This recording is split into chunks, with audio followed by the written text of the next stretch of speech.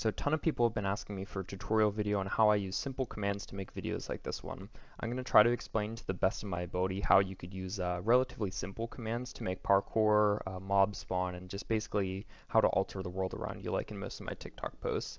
I'm going to be using this loop as an example since it has a little bit of automated slime parkour, some creepers, and a closing wall animation at the end. Okay, so the first thing that happens in this loop is the grass breaks out and then the slime catches me below. And that is all done by one single command block right here with a test4 command in it. So what this command does is test for a player, which is @p, which says right here, all nearest player. And the r equals 2 means that it's constantly testing for a player within 2 blocks of this command block. So I'll explain that right here. So the same command here, this time we have r equaling 3. So any player within 3 block radius of this command block, including the one it's below, so 1, 2, 3, will get tested for. So if I put a comparator here and a redstone repeater connected to 2 command blocks, that's going to spawn diamond, ore, and air. If I step within this boundary, whenever this command is turned on, it's going to test for me. Whenever it's turned off, it's no longer going to do that. So that's just what's happening in this command right here. And I have a redstone block keeping it on, and this one's only for 2 blocks. So the second I step above this, it'll activate the commands. So the most basic command that I use for parkour type things is the /set block and the /fill command. So the set block command is really basic. It is just /set block and then a list of coordinates where you want a block placed. So if I do /set block stone, where this gold block is, it's going to place a stone block. And the only other thing you could do this command is add data values to the end of it. So stone 1 is going to be a different type of stone. And these are just numbers that you have to look up for specific blocks. But if you just want a normal block, you typically just do like gold block 0. Now the fill command is a little bit different because it has 3 more sets of coordinates. So if I do /fill and take these coordinates from this gold block and then finish it with these coordinates from this gold block, and then let's say I just want to fill this with diamond blocks, I hit enter, and this will fill in blocks. So this can always do more than 1 block, and the set block command is always just 1 block, which is what I used right here. So this slime being placed is a set block command, and then these 4 being placed is a fill command. So this beginning part's much easier to explain now because once I run past this command block that turns on by that test4 command, you can see the grass breaks out in these specific areas. So that's just commands from this corner to this corner, a fill command from here to here,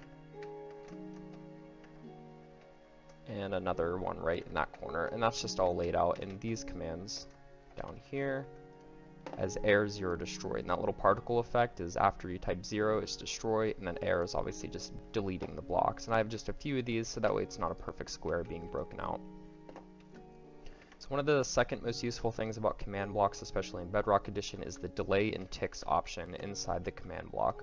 So what this helps me do is delay when the command is going to activate itself to whenever I'm going to be around the block that I'm either jumping on or landing on, or just anything that I want altered around the world can be timed with the command block. So this first command here is going to set a block at these coordinates, which is down in the ravine, and it's going to place the slime block. And I didn't do a data value or an action because all I need is slime to be placed there. Delay and ticks down here is set to 35. Every 20 ticks is 1 second. So basically whenever you're trying to time something, you put the command in, do a number that you think is going to work, and then test it. So let's say I thought this was going to happen 20 ticks after I activate the command. I'm going to test it by running here. I can see that the slime got placed, but it was there a little bit early. I want this to look a little more risky, so I'll go back to the command. Maybe I think 40 is a good time for it, and then it breaks at 45. So I'm going to run off here.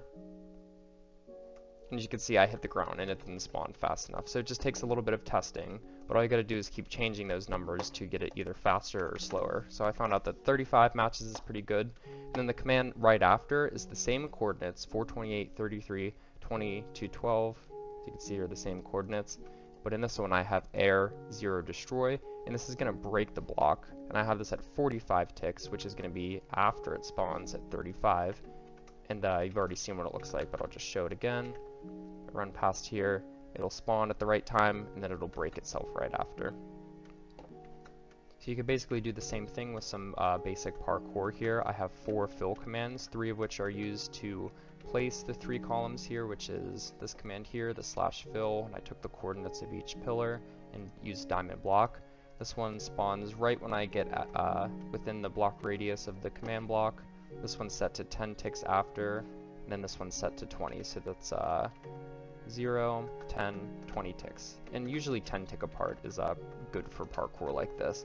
This last command here is a fill air command, and this is going to replace only diamond blocks within that radius. As you can see, this gold block here, whenever I run this, is not going to get deleted, so only diamond blocks are going to get replaced. Another command that I use a lot is the summon command, and that's used right here with all the creepers spawning. The summon command lets you spawn any sort of mob at any coordinates that you would like. So to get multiple mobs to spawn at once for a short period of time, I like to take a command block, make it a repeating command block, and put the summon command inside.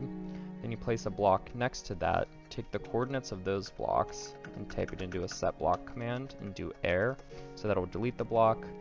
Place a command block next to the other block you just placed, enter that command in there, and then however long you want the mobs to be spawning is how long you put the delay in ticks here. I usually do 60 ticks, which is 3 seconds. And then you want to take the same command that you just put in there, and instead of doing air, put it in another source. I have it connected to my test4 command block, and do redstone block. So what this is going to do, once I walk into this test4 area, it's going to activate this command. It's going to put a redstone block right here, turning on this command, which will spawn the creepers, and then this will eventually turn it off by turning this back into air after 3 seconds. So that's what this looks like. Spawn a bunch of creepers, and then it stops after 60 ticks. So if I wanted less creepers, I could keep this command maybe on 20 ticks, and I go in this area, so that only stays for about a second, and that's how many creepers spawn. So this part just uses the fill command over and over again with a little bit of delay to make it look like the walls are closing in on me. Even though it looks complicated, all I did was take the coordinate there, and used a fill command and named it stone 6, I believe is this polished block. And then I took this coordinate, and this coordinate is one fill command, named it stone 6 polished block, and 6 is just the data value to get that specific block. And then I put those in the command blocks here, which I just activated with the pressure plate, and I had them activate at the same time. So this one goes off at 66 ticks, which is the right wall, and this one also goes off at 66 ticks, which is the left wall. And then I also have the rest of the walls closing at the same time. So this is at 76, this one will also be at 76, until it just gets to the point where it's it looks like it's almost closed on me completely. Then finally I just took this corner, and then went all the way to this corner, and put that in the fill command, and I used air as the last block. So what that's going to do is after I run through it, it will clear out the room. Keep in mind whatever command you choose to use to clear out a room, give it a pretty high delay in ticks. So this one's going to happen 250 ticks after everything happens. That just makes sure that the room is not going to reset itself as you are running through it. So if I needed this room to reset any slower, I can make that number a lot bigger, but 250 is a long time. So I run through the whole thing, then stop, and it's going to take 250 ticks for this room to clear out. But by the time I'm done running through here and up at this part, that'll already be done. So it won't be in the video. I think that just about does it for this video. I really just wanted to cover the basic commands I use a lot and show how to time them correctly. I hope this wasn't too complicated and that you guys could start using this to make your own command block setups. It really just takes a lot of practice, and if you need further explanations as to how certain commands work, feel free to ask me in the comments. I'll try to answer to the best of my ability. So thank you guys so much for watching, and I'll catch you in the next one.